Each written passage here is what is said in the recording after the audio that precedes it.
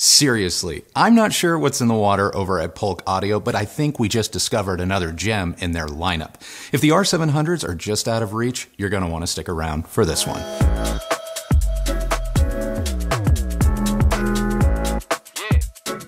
The XT60 is Polk Audio's answer to those looking for an entry-level tower speaker. Resting just below the top-of-the-line XT70, it's the smallest floor-standing model in the range.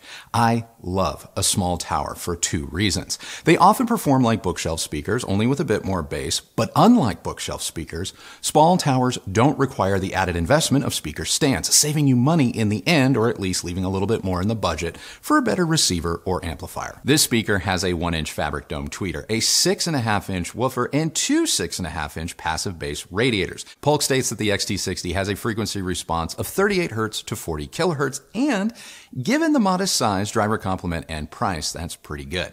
Sensitivity is rated at 86 dB with a nominal impedance of 8 ohms, making the Polks easy enough to drive and mass market receiver friendly. While the XT60s may not turn any designers' heads, Polk hasn't totally skimped in the looks department, giving the speakers contrasting heather gray grills, which is a nice touch, and more than I can say for the grills that come with the far more expensive R&L 1961 towers.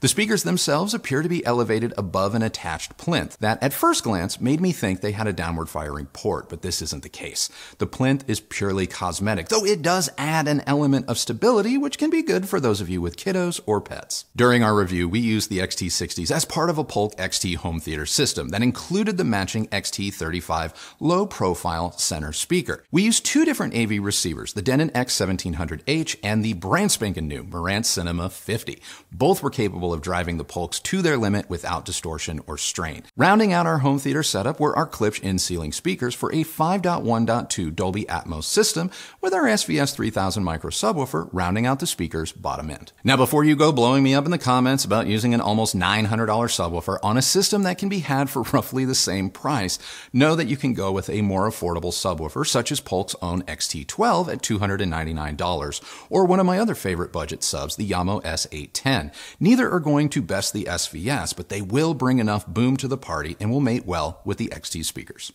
Speaking purely subjectively, these speakers sound great. While it may seem like overkill to do an in-room measurement of a pair of sub-$500 speakers, I had to confirm my suspicions. Taking a quick measurement, 20 to 20, the in-room measurements revealed a shockingly neutral response top to bottom. This is rare because a lot of budget speakers tend to do two things: boost the bass and accentuate the highs in an attempt to sound more dynamic and exciting. The XT60 follows in the tradition of the R700, taking itself and you, the listener, more seriously, giving you a far more accurate sound. Again, this is a mostly neutral speaker with a good amount of bass for its size and a treble response that is detailed and articulate without coming across as forward or bright. In our room, bass was solid down to about 40 Hz. The speaker didn't really attempt to go lower than that, and while 40 Hz is still plenty deep for most music or for low-level listening, for full-range playback, a sub is 100% required. But with that disclaimer out of the way, the bass that is present is weighty and deeper feeling than its measurements convey. It's not the tightest, but by no means is it as resonant or as vague as what we heard and measured with the new KLIPSCH R800F towers, which cost almost twice as much. The lack of port really helps the bass frequencies keep their composure, though as you go up the chain with Polk, you will appreciate greater finesse and detail in those lower octaves. As for the mid-range, it's gold. This is a neutral speaker throughout the mids without a lot of color being added to the sound on behalf of the cabinet. Sure, some added bracing or deadening would have solidified the edges of instruments and performers a bit more, but for a budget speaker, the XT60 is nicely constructed. I especially love the way Lady Blackbird, Bjork, and Live sounded, and when it came to movies, dialogue was always clear and intelligible. Speaking of dialogue, let's talk about the Polk XT35 low-profile center real quick. Construction-wise and from a design perspective, I think it's a pretty cool little center, but sound-wise, I do not recommend it. Despite measuring okay, the XT35 is not a good sonic match for the XT60, nor would I say it's all that clear. In fact, I had an easier time understanding dialogue when relying on the XT60s to create a phantom center than I did using the dedicated one. The center speaker sounded woolly, congested, and small in comparison. I would instead steer you towards the XT30 if you are looking for a center to match the XT60s. The 30 just so happens to be cheaper than the 35, so go figure. Moving on to the highs. The XT60s tout themselves as a high-res speaker, and given their frequency response, they're not going to miss a note. That said, as you turn things up, the tweeter loses some, emphasis on some, of its composure and becomes a bit two-dimensional and even exhibits some grain or more noticeable sibilance. But keep your volume under 90 dB or so, and I doubt you're going to find the tweeter that objectionable. Thankfully, Polk has worked a bit of magic, keeping the tweeter from becoming too forward or aggressive without a great deal of roll-off. This means that detail is always on the menu, but listening fatigue isn't. As for soundstage and dynamics, both are excellent. The XT60 disappears orally into a soundstage that has terrific depth and width with a nice center image. I would not say that the separation or focus within the soundstage is going to best speakers costing twice or maybe 3 times as much, but there is an appreciable level of refinement that isn't going to sound messy or start to outright smear together. Just don't expect a laser-focused presentation. Dynamics, nothing bad to report. Listen between 60 and 90 dB, and I think you're going to come away pretty impressed. At their price, there is absolutely nothing you need to be wary of, so let's just jump right into comparisons. Starting with the JBL Stage 190, the Polks do not play as deep, nor do they possess quite the same level of boost in the lower frequencies as the JBL. So for those of you who prioritize bass, the JBLs are probably the better sonic fit. But before you click Add to Cart, the JBLs can come across as a tad brighter, or maybe more forward up top thanks to their metal dome tweeter and horn-like waveguide. Both speakers maintain a shocking level of composure when it comes to the highs.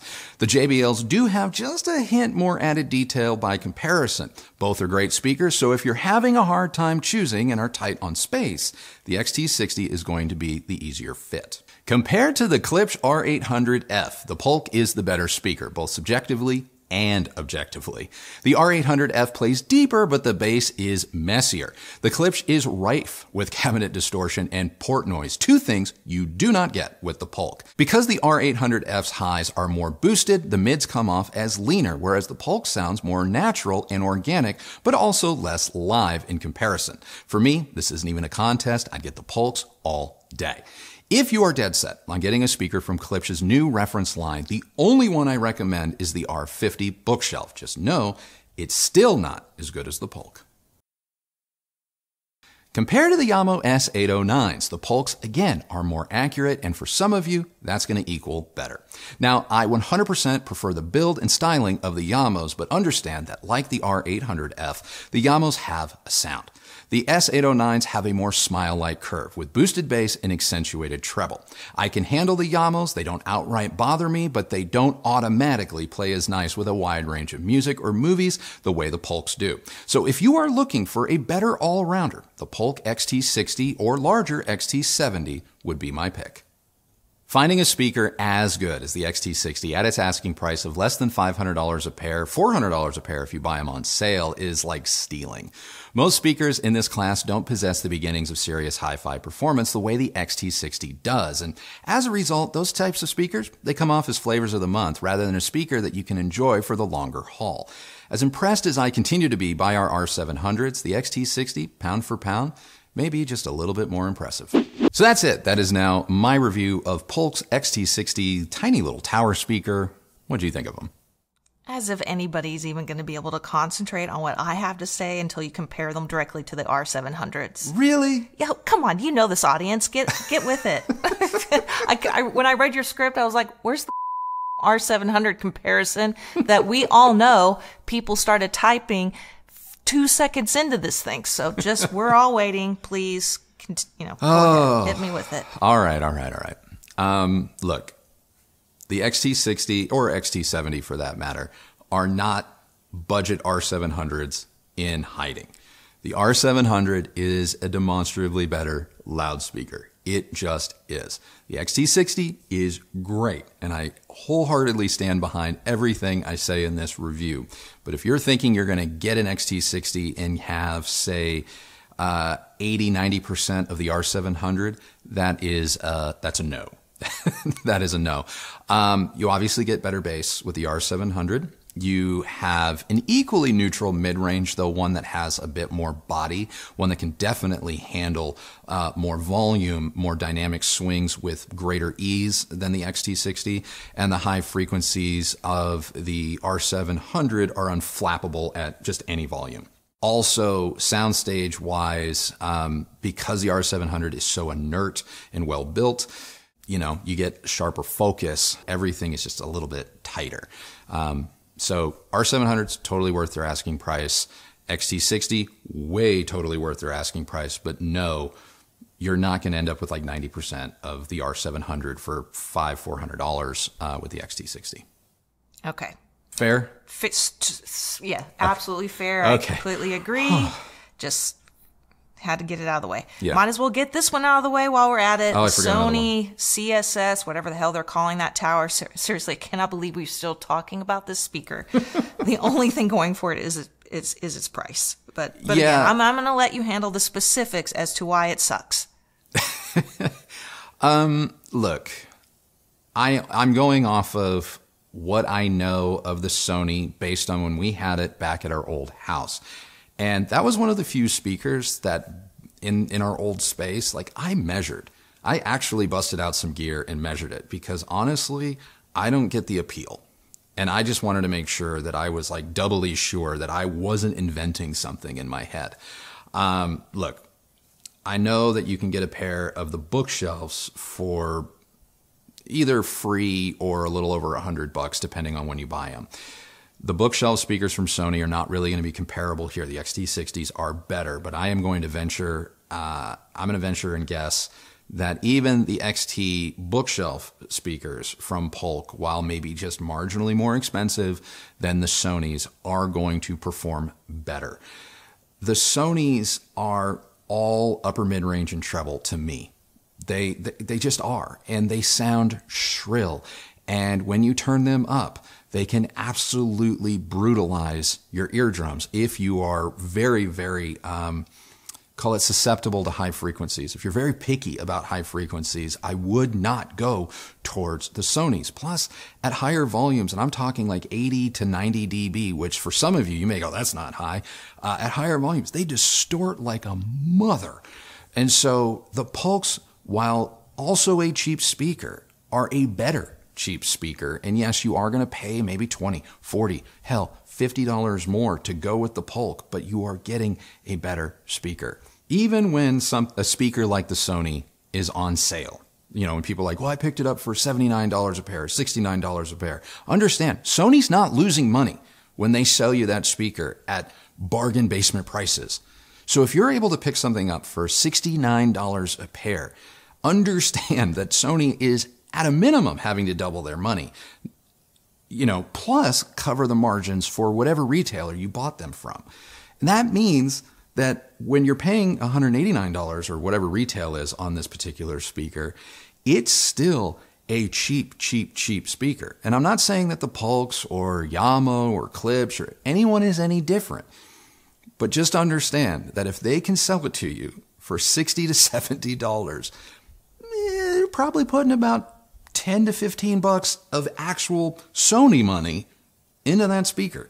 Because after, you know, you have to cover your costs, make a profit, cover someone else's costs, and have them make a profit. You know what I mean? Yeah, just do the math. Just do the math. Yeah. All right. Okay. Well, now that that's all out of the way, okay, I feel like I can finally talk about them myself. Okay. Now, okay. I personally really like them. Yeah. I agree with you. No, they are not better than the R700s, but I also didn't expect them to be. But you can hear some similarities. Sure. I would say that, you know, you maybe get 50%.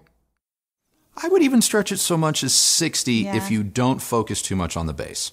Totally. Yeah. Totally. Which is, I think, respectable. 100%. I love their size. Oh, yeah. I think that this is a really fantastic speaker to start to find your way into this little world of ours. You may even decide you don't need anything else. I know if I could genuinely say, yeah, I could be pretty happy with these. Oh, 100%. You know, and get off the hamster wheel. You know, I think sometimes knowing that you can maybe stop the chase is a really good thing. Yeah. You know, you mentioned the JBL towers. I still think that those are some of the more underrated speakers out there available right now. I would pick the JBLs over these if I had the room. But otherwise, you know, I think the Polk, these particular Polk speakers are honestly some of the better ones that we've heard. You know, obviously at this price range, but you know, they're very competent speakers. Yeah, I wish there was a few more finish options to choose from, but you know, I get it. When you're building something and you have to really keep it at a certain cost point, then those are the things you're going to lose out on as a customer. You're just not going to have a lot of options open to you. But especially if you're looking to build a full home theater, I would definitely put these on your list. Well, anything else about the Polks? No. No? No. All right. I do want to say one other thing. Okay. I just want to say thank you. Sorry. It's been kind of a hard week. But I wanted to say thank you to everybody who's taken the time to leave me a comment about my grandmother. It's really meant a lot to me. And I know to Andrew that you guys took time to say something, and I just want to say she was a really important person in my life, and even at 94, you know, you're never ready to say goodbye. And so if there's someone you haven't talked to in a long time, or that you're waiting to think, oh, you have time, remember, you never know how much time you have. So don't waste it. Anyway, thank you again. I really, really appreciated all your notes of encouragement and love, and I can't tell you how much it meant to me. So anyway, thank you. Yeah, it was very awesome of all of you guys, and we do really, really appreciate it. And I'm very proud of this one for joining us today. She didn't have to, but I appreciate it, and I know everyone will appreciate your thoughts on what it is we're doing today. So yeah, it's been a rough week and a half, but thank you for bearing with us and for all of your support. We really do appreciate it. That's it. That is our review of the Polk XT60 tower loudspeaker. What did you guys think? Let us know down in the comments below. If you like this video, go ahead, give it a thumbs up, like, and subscribe. Know that really helps the channel out tremendously. If you use any of the links that KRISTI has left for you down below, know that is another great way that you have shown your support for this channel and the work that we do here. And both of us thank you very much for doing that as well. Follow me on Instagram at Recovering Audiophile, and that is it for us today. So remember, the only person who has to like the sound of your system is you. Happy listening, everybody. Thank you so much for watching, and we'll see you on the next one.